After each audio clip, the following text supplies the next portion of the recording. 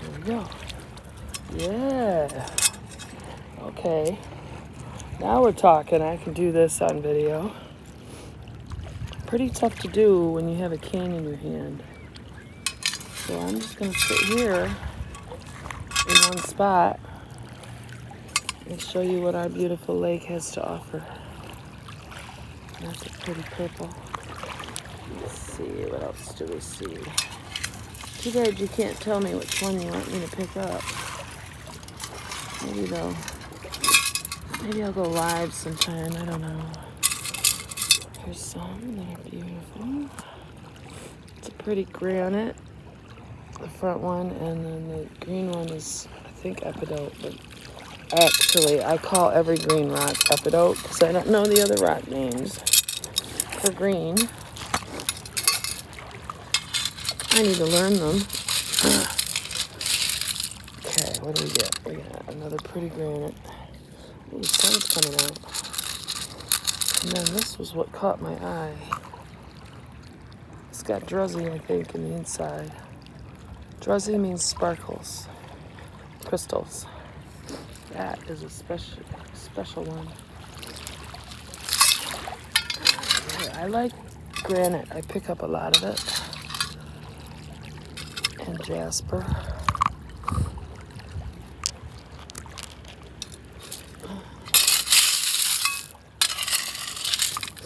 Here's something I didn't see. Standing up, it's two-toned. I don't know if you can tell.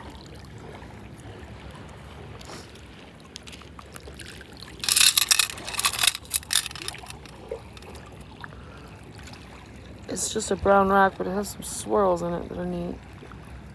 I won't take that one though. This one looks like it has some quartz in it. I always pick up quartz. Let's see. What else do we have here? Oh, that's one. That's the one that I saw. That's pretty neat, whatever it is.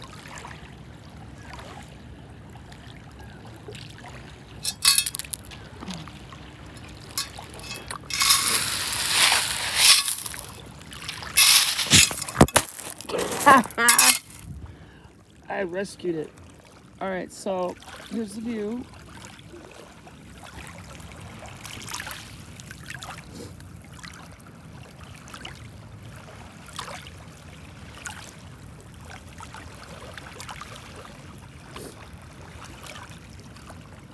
I see a green one. Do you see it? It is right there. I'm gonna get that one. And I'm gonna get the orange one that's next to it. Alright, let's see if we can do this now.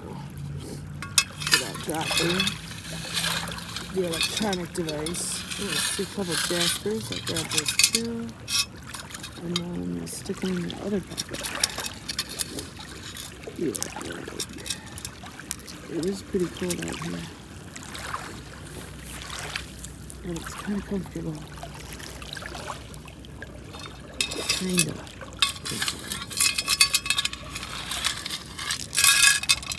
Olivia and I talked and we decided I need to look for smaller rocks. Yeah. Too many big rocks in my jewelry.